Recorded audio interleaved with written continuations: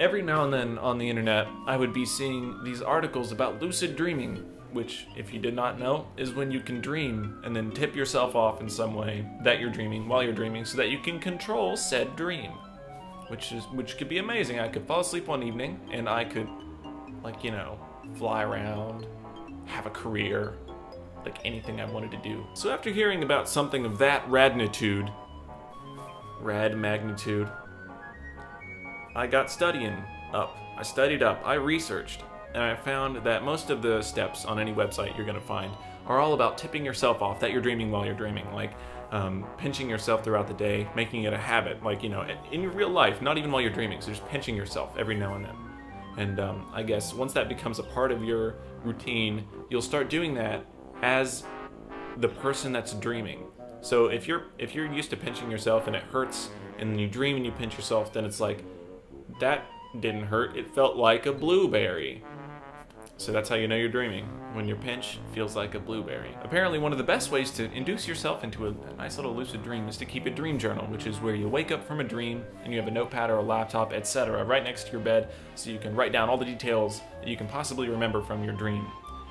This ends up being weird because it's not like a narrative, it's not like you tell your dream like a story, because details just kind of surface in your head. You might remember there was a cat and then there was a cactus and I walked through the forest, but the cat I talked about before was green.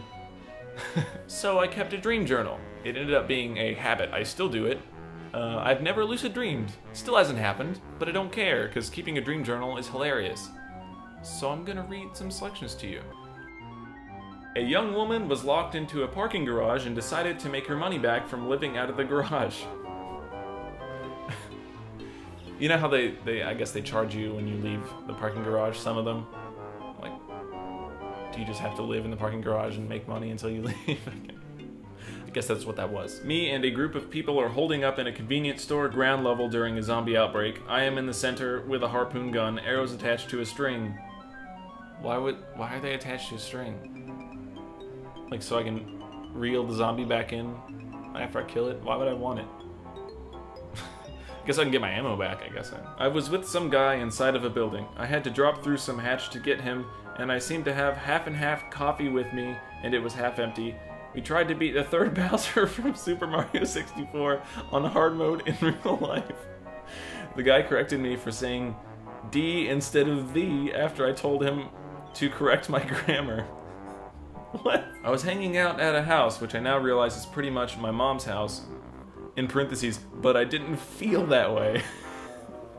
It was me, my friend, censorship, and her friend, blank, some guy and some girl. At one point, I walk over to the kitchen for some reason, and friend walks in to tell me that the guy was talking about how he wants my money and he had checked my bag and wallet and knew I had $60. For some reason, at this specific point, I noticed that she was wearing dark lip liner. That's where the story ends. I just moved to a tall apartment building and lived on the bottom floor. I kept having a problem where I would keep hallucinating so bad that I couldn't get out of bed. I believe that the images I was seeing were in my room in real life, like seeing my grocery list on my whiteboard, which is over there, while looking at something else. I believe I was opening my eyes. TV professor, I'm just censoring your name again, requested I be talent for a TV show, but I knew class ended and I didn't question it much. I remember leaving not having done it and no one noticed.